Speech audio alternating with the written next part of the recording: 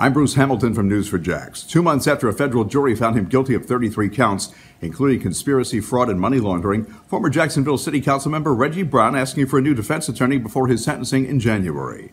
A secretary at Oakley Village Elementary School is accused of stealing 24 gift cards meant for teachers. According to an investigation by the Clay County School District Police, Angela Salmons was at the school when she received 55 gift cards from an employee at Aldi. Investigators say she took 24 of those gift cards and went shopping.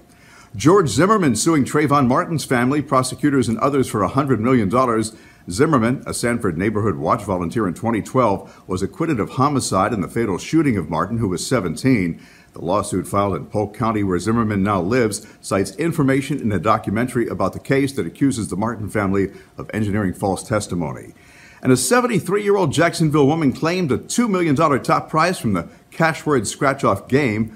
Linda Zimmerman chose to receive her winnings as a one-time lump sum payment of $1,475,000. The news continues on Channel 4 and News4JAX.com. I'm Bruce Hamilton. Have a great day.